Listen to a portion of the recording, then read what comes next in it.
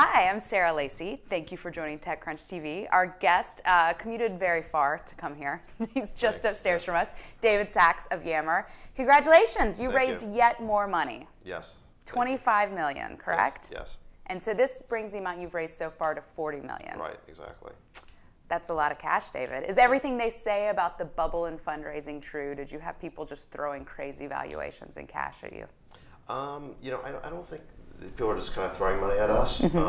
It's we raised money in January as well, and we noticed that between January and November, the markets thawed a little bit, but it wasn't like a totally crazy process. It wasn't that different from other processes I've been through over the last few years.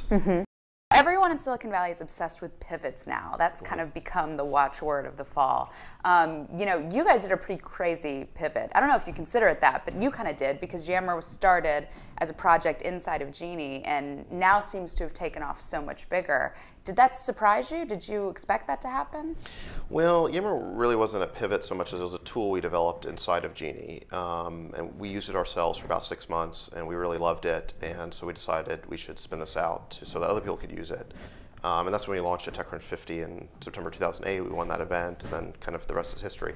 So Genie's still working on its original plan, and then we've also rolled out Yammer as well. There's a sense, though, that you've kind of left Genie in the dust and you're all Yammer. Is that totally unfair?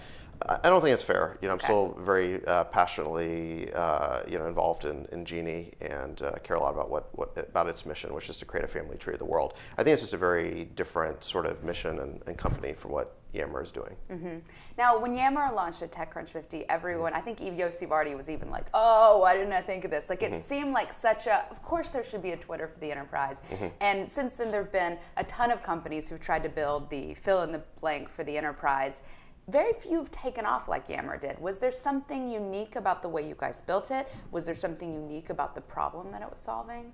Well, I think this idea of taking social networking and bringing it inside the enterprise, which was our goal from the beginning, I think it's a very intuitive sort of concept. I think it's the way that people want to communicate today. People are using social networking to communicate in their personal lives. I think when they get to work, they want to communicate this in a sort of similar way with their coworkers. So I think the idea was sort of right. And then also, I think that it's sort of our viral freemium distribution model has allowed it to kind of take off, because any employee in the company can just sign up and start using it and start spreading it to their coworkers. Why isn't there like a Yammer of Facebook or a Yammer of, I don't know, Foursquare would work within the office, but like, why don't you see more of these? If it's so intuitive, why aren't there more companies doing well at the Enterprise 2.0 game? Right. Yammer, in a way, is sort of Twitter and Facebook for the enterprise. Enterprise microblogging was a useful thing to kind of hang our hat on, but we were never truly micro. We never limited the messages to 140 characters. It was never truly blogging because it's all private. We had threaded conversations and groups. So it was always sort of an enterprise social network. In terms of why other people haven't made it work for more tools, I think I guess you have to be specific about which type of tool it is. I noticed at the last TechCrunch Disrupt, somebody launched a sort of a Quora for the enterprise. We'll see if that sort of idea takes off. I think one of the difficulties they're going to have now is that Yammer's rolling out a questions app for the enterprise. So we plan to do a lot of these, take a lot of these consumer concepts and bring them into the enterprise. I think there's something interesting about it. When it's in the enterprise, it's necessarily limited. I mean, you can't go from having 5 friends to suddenly having 1,000 friends, because you're just adding everyone you know. And people always talk about when you're an early adopter on certain things and then it gets too big, part of that community is eroded. I guess in some senses that community never gets eroded within Yammer networks because it's constrained. Do you think that changes how these sites evolve? Well, yeah, I mean, the whole reason why you need Yammer is because the employees need a private, secure space to have sort of company conversations. And it's also a space that the company can ultimately own and moderate and control. And so, I think there is a need for these sort of separate communication spaces. Does it change the features? Does it change usage? I mean, are there different ways that you become something very different? Yeah, I think that over time, Yammer's really sort of customized its solution to solve enterprise problems. So, from the get-go, we had all these admin features that corporate IT could use to moderate and control the network. They could not only control user access and content, but also things like set IP range restrictions, and they can do directory integration. We have SharePoint integration. And there's a lot of other sort of enterprise specific tools that we've developed. All right, freemium.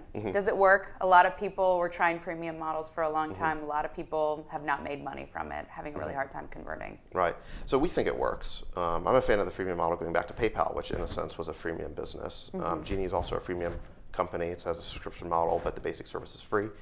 The same thing is true of Yammer as well. And I think the reason why it's very important for Yammer is that we want all the employees to be able to sign up in the most frictionless way possible. You can just sign up, start using it, test it out, see if it's valuable to you.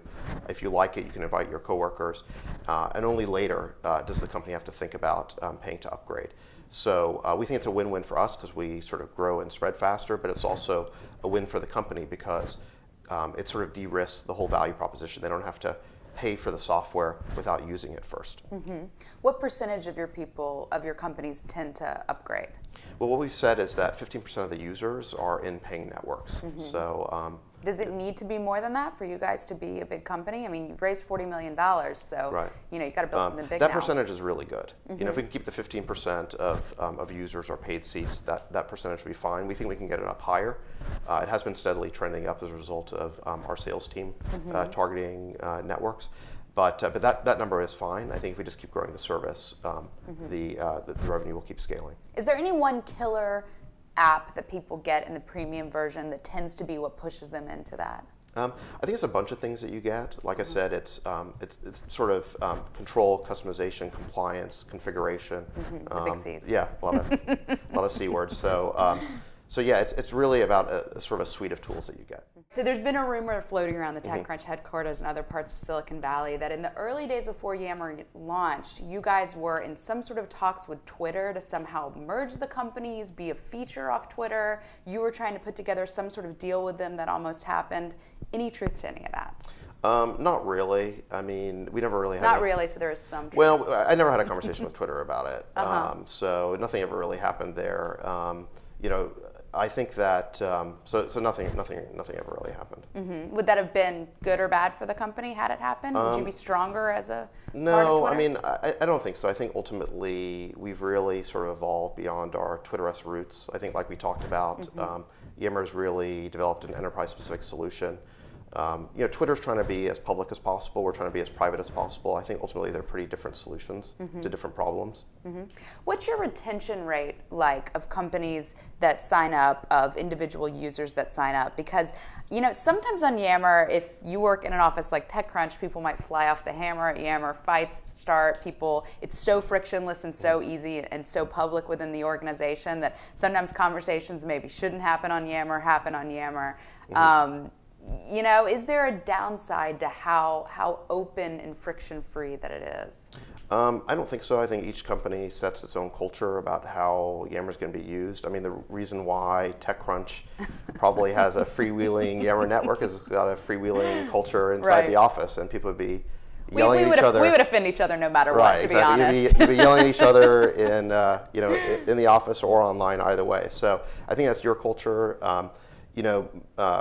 A lot of companies come to us and say, with this sort of question about what happens if someone posts something inappropriate, and it just hardly ever happens precisely because everyone in the company can see it, and people tend not to say things that are going to, sort of offend their coworkers, and and sort of at least if your company culture thinks that's not a good idea. Is what you want to say. Right. All right. Well, thank you for joining us. Absolutely. And we will, in the next segment, talk more about what you're going to do with all that cash.